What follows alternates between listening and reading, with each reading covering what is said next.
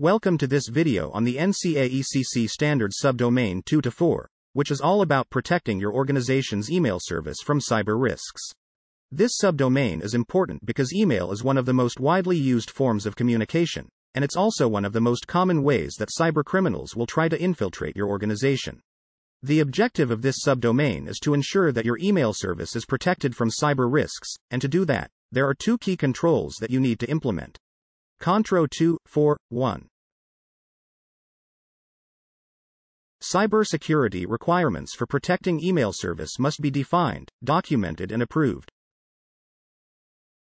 This means that you need to establish a set of guidelines and procedures for how you will protect your email service. This should include things like what types of email services you will use, what kind of data will be sent via email, and what kind of security measures will be used to protect that data. When creating your email security policy, it's important to include the following elements. A clear statement of the purpose of the policy, which should include the objectives of protecting the confidentiality, integrity, and availability of email communications. A definition of the scope of the policy, which should specify which email services are covered by the policy, and which individuals, systems, and networks are subject to the policy. Guidelines for the use of email services, including the types of data that can be sent via email, the use of encryption, and the use of anti-spam and antivirus measures. Procedures for monitoring and enforcing compliance with the policy, and for dealing with incidents and breaches of the policy. A schedule for reviewing and updating the policy to ensure that it remains relevant and effective. Control 2.4.2. It states that the cybersecurity requirements for email service must be implemented. This means that once the guidelines and procedures for protecting the organization's email service have been defined and approved in Control 2.4.1, the organization should put them into action. This can include implementing email filtering and anti-spam measures, encrypting email communications, and regularly monitoring the email service for compliance and potential security breaches. An example of a technology that can be used to implement these requirements is email filtering software. This type of software can be used to block unwanted or potentially malicious emails, such as spam or phishing emails, from reaching the organization's email inboxes. Another example of a technology that can be used is email encryption.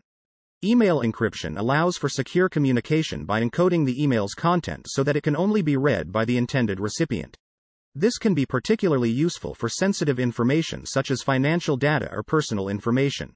When it comes to monitoring the email service, organizations can use tools like email archiving software, which can be used to store and search through email communications for compliance and security purposes. Other tools that can be used to monitor and protect email service include intrusion detection and prevention systems, IDPS, and security information and event management, SIEM, systems. It's also important to include in the policy regular review and update process, to ensure that the organization's email security practices and technology are up to date and in line with current best practices and regulatory requirements. When it comes to protecting your organization's email service from cyber risks, there are a few key controls that you should be aware of. Control 2.4.3. It focuses on ensuring that your email service is protected using advanced and up-to-date techniques. Control 2.4.3.1. Analyzing and filtering email messages using advanced and up-to-date email protection techniques. This is a crucial step in protecting your organization's email service from cyber threats, such as phishing emails and spam. There are many different tools and technologies that can be used to analyze and filter email messages, such as email gateway solutions, anti-spam and anti-phishing software, and machine learning-based email filters.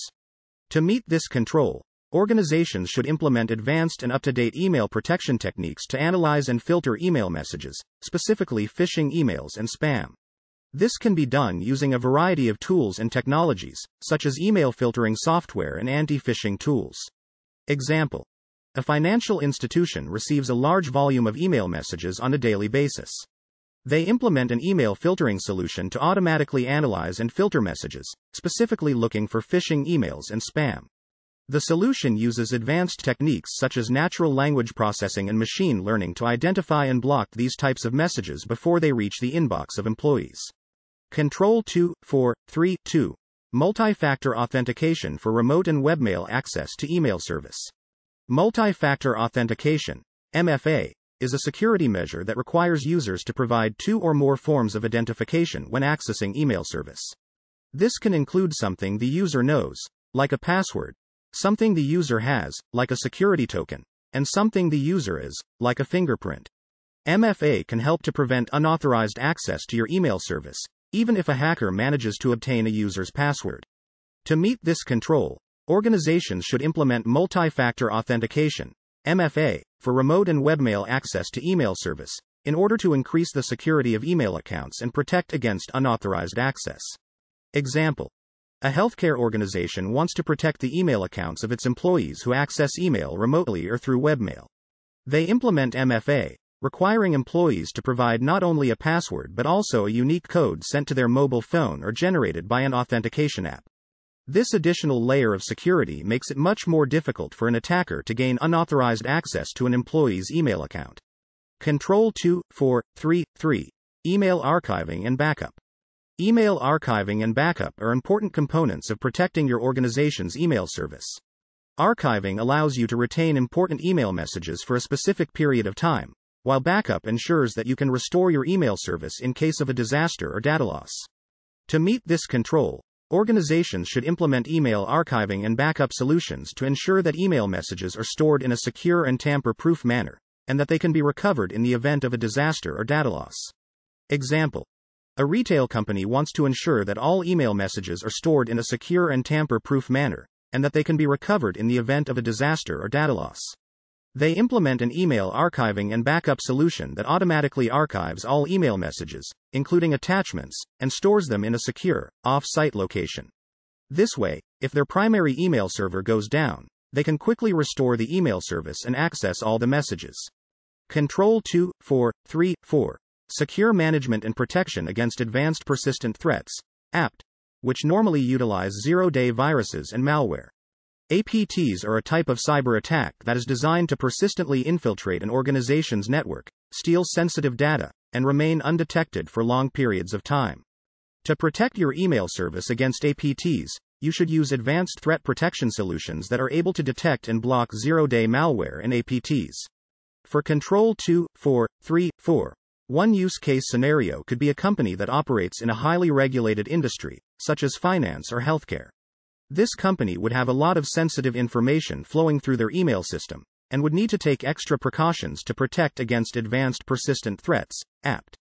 In this scenario, the company would start by implementing advanced email protection techniques such as email filtering and analysis to detect and block phishing emails and spam. This would be done using a combination of software and human expertise to identify and flag suspicious messages. Next, the company would implement multi-factor authentication for remote and webmail access to their email service. This would ensure that only authorized users are able to access the email system and view sensitive information. The company would also implement email archiving and backup to ensure that they can recover from a cyber attack or other data loss incident. This would include regular backups of email data, as well as an email archiving solution to keep a record of all email communications for compliance and legal purposes. Additionally, the company would implement secure management and protection against APT, which would include utilizing up-to-date antivirus and anti-malware software, as well as implementing a zero-day protection system to detect and block new and unknown threats. This can be done by utilizing cutting-edge technology such as AI-based threat detection and behavioral analysis. Finally, the company would validate their email service domains using a system like the Sender Policy Framework, SPF.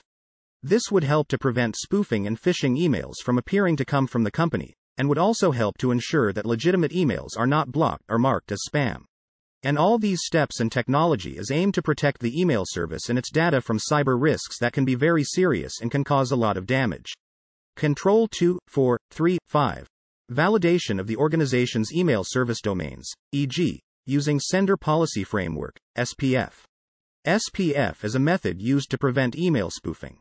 It allows you to specify which servers are authorized to send email on behalf of your organization's domain. By validating your email service domains using SPF, you can help to ensure that only authorized emails are sent from your organization's domain, and that no one can impersonate your organization to send phishing or spam emails. Control 2.4.3.5 is about validating the organization's email service domains using something called Sender Policy Framework, SPF. This is an important step in protecting the organization's email service from cyber risks. An example use case scenario to understand this control would be a scenario where an attacker is trying to send phishing emails to the organization's employees, pretending to be a legitimate email from the organization.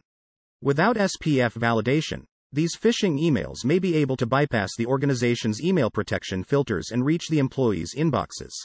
However, with SPF validation in place, the organization's email service can check if the email is coming from an authorized sender within the organization's domains. If the email is not coming from an authorized sender, it can be flagged as suspicious and potentially blocked. In terms of implementation, organizations can set up SPF records for their domains in DNS, which specify the authorized email servers that are allowed to send emails on behalf of that domain.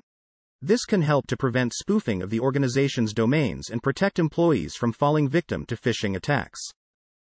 To implement this control, the organization can work with their email hosting provider or IT department to set up and configure SPF records for their domains. They can also use tools like online SPF record generators to create the records easily. It's worth noting that email is one of the most common vectors for cyber attacks, and organizations need to take a multi-layered approach to protecting their email service. The controls listed in 2.4.3 are just some of the ways that organizations can protect their email service from cyber risks. Another important aspect is to ensure that employees are properly trained to recognize and respond to phishing emails, and to implement security awareness training on a regular basis. Additionally, organizations should also have incident response plans in place to quickly respond to and contain any cyber incidents involving email. Control 2.4.4 is important because it ensures that the organization's email service remains secure and up to date. The cybersecurity requirements for protecting the email service should be reviewed periodically to ensure that they are still effective and relevant. This can include reviewing the email protection techniques that are being used, the effectiveness of multi-factor authentication, the adequacy of email archiving and backup procedures, the measures that are in place to protect against advanced persistent threats, and the validation of the organization's email service domains. It's also important to note that the threat landscape is constantly evolving, so it's important to regularly review and update the organization's email security practices and technologies. This can include staying up to date with new email protection techniques, testing and evaluating new multi-factor authentication methods, and reviewing the organization's email archiving and backup procedures to ensure they are still effective. When it comes to reviewing and updating the organization's email security practices, it's important to involve a cross-functional team that includes IT, security, and business stakeholders. This team should work together to identify potential vulnerabilities and risks, and to develop and implement strategies to mitigate those risks. As a conclusion, it is important to have a comprehensive email security strategy in place, with regular reviews and updates to ensure that the organization's email service remains secure and up to date. This includes implementing advanced and up-to-date email protection techniques, multi-factor authentication, email archiving and backup, and protection against APTs. Additionally, it's also important to validate the organization's email service domains.